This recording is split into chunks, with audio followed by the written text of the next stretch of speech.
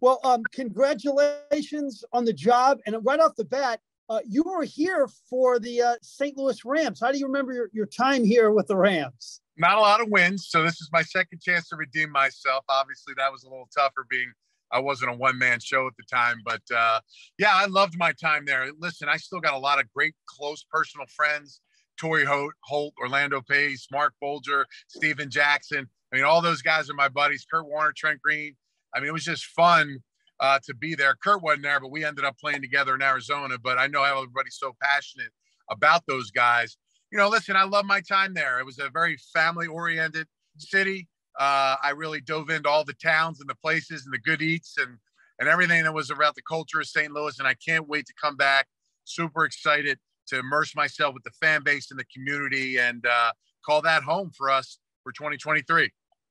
Do you remember a favorite restaurant or a watering hole in St. Louis while you were here? Yeah, I'll tell you, I was down, Italian guy. I was down at the Hill quite a bit. So Charlie Gito's was a spot I'd like to go to quite often. But yeah, listen, I like to get in my car sometimes, drive around, hit those kind of mom and pop shops around the area and the city and the towns around it. So I love food, and I'll definitely be trying to get some when I come through town. Okay, let's don't bury the lead because my name is Cusumano. You are Italian? Yeah, so my mom's side, full-blooded Italian. My dad was born in Hawaii, and my grandfather was stationed there. My grandmother grew up in Hawaii. So I have that Hawaiian, German last name for my grandfather. And, of course, my mom's full-blooded Italian. So I got that blood in me. So that food is always resonates as a priority for me. Very nice. All right. So about your club in St. Louis next February, besides throwing to the tight end on every play, what else can we expect from an Anthony Becht team? Well, we'll definitely have tight ends on the field. Listen, I want to be as explosive as possible depending on our personnel. We're going to try to find players, skilled players, quarterbacks that can go out there and we can make it easy for them, but be very complex and explosive on the field. This league is not about, I don't think anybody wants a 3-6 game. They want some excitement, and we're going to try to bring that to the table. The challenges are 5 weeks, training camp, getting everybody going and buying into what we're trying to do. So it's my job to get the best teachers and implement the best way to teach these guys the fastest so we can maximize their skill set. Because ultimately it's going to be about the players and what they do on the field. And then hopefully that translates to wins, which I know it will. So I'm excited about building that roster. Got a great team around me. And I'm excited about the staff we have in place now. And the guys will be announcing here over the next couple months.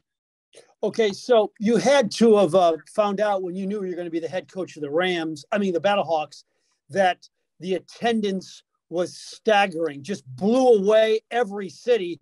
You're walking into kind of a football hotbed, and you know that. I do. Now, I was desperately kind of on the side pushing to be the head coach of St. Louis because of that. Listen, I think it's vitally important to be in a city that cares about what you're doing, the team you have, and the players. There's nothing better for me as a player than walking into a stadium and seeing a packed house. And you're right. I saw some of the videos. I know they were going to open up the second level there that last game before COVID hit. I think my early hashtag right now, and I'm going to tweak it a little bit to make it better, but we want to get that fill the top. I mean, I want to fill the top this year. Let's get more fans there. Let's get them at the game. This is a very fan-centric league. That's very important to ownership. It's important to me. I want to meet as many fans as possible. I want them to know our players, love our players, put their names on the back of their jerseys for the guys that are on the field. And I think it's going to be exciting. But you're right. There's no doubt, Frank. The fan base was exciting, and I was hoping that I got that call to be the St. Louis head coach. Coach, we were a little disappointed to find out today that you're not going to practice here. Tell me the league's thoughts on that. Well, listen, I think this league wants to be around for an extended period of time. You have to make decisions that are in line with how you can build this league, build the team, build the fan base, and build the business venture so that everything's in place. And at some point, I think that will happen. I actually like the idea early on. Everybody's going to be in a uniform place, collectively, they really want to pay attention to the players, how they treat the players, making sure they have the best of everything they need, and to have everybody in one spot, they can really collaborate and really sell that and make what's best for the players throughout each team. The fact that we're playing in the cities and we'll be there to play those games is vitally important. I think that's crucial, and we're doing that. So that's going to be great. So I'm going to do my best between now and the season. When we get the draft in November, we have some players. We're going to immerse ourselves into the community. But, listen, I think right now just having that team being announced, we're going to play in St. Louis. St. Louis is back. To have those games on those weekends right after the Super Bowl is going to be exciting. And at some point, as this league grows and can show the depth and the length and the long-term success, that I'm sure is in the plans for ownership. I know you just got the job and there's a lot of other things on your plate right now, but the last time the BattleHawks were here, they had a quarterback by the name of Jordan Tiamu, who kind of like became a quick cult hero in the city. Has there been any conversation with you and your staff? Hey, let's bring him back. Well, listen, Jordan did an outstanding job. He did well in the spring league most recently. We're looking at everybody, man. I think the goal for me is to bring the very best talent players, whoever that may be, to help us put a winning product on the field, to help us be exciting. I want good players. I want good people. I want guys that are excited about what they're doing. They're good kids, good players that understand that, there's a bigger purpose, and every one of these young men are going to be positioned themselves to have a great opportunity with us, the XFL, and everybody. So we'll see about him. We'll see about a lot of players. Where everybody's going to have an equal opportunity. I mean, obviously, when you play well, everybody wants you. So, there is going to be a draft. We're going to try to centralize and get our staff together. Dave Bowler is my DPP/GM. So he's going to be on top of all this stuff. We're going to build that board, and we're going to get the very best players we can.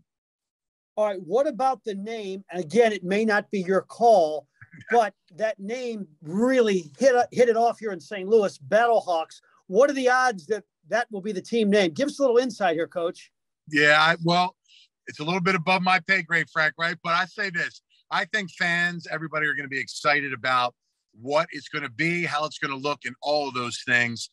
It will be coming soon. And once the league lays that out, I'll be front and center of that as well. And I think everybody can be excited about it. So excited to see it, excited to see what it looks like. Is it the same? Is it not? All I can say is fans are going to be excited and happy about the decisions that ownership are going to make. Give me your best story about The Rock. What jumps out at you about dealing with him? Well, can I get a couple retweets so I can get some of those followers that he has? I mean, this guy's electric, man. I think the one thing that I've noticed about him, we all know his personality, and we see him on his social media, and you see him in his movies and everything he's accomplished. But I'll tell you, man, when we sit down with him behind closed doors and he talks about being that guy that wanted to be an NFL player, being that 54th guy that didn't get that opportunity to make that 53-man roster, kind of resonates a little bit, and it strikes a chord. You want to go out and make this thing really take legs and take off. He's super passionate about this.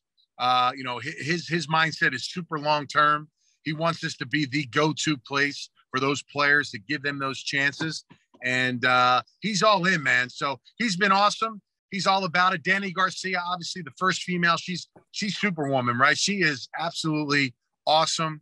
Her acumen is incredible. She's an absolute great human being. I love working for her, and you really want to go out and do great for these people. So I'm excited about it, but he is, man, he's a great guy. He is a great dude, and he is very passionate about this league and about these players that are coming in.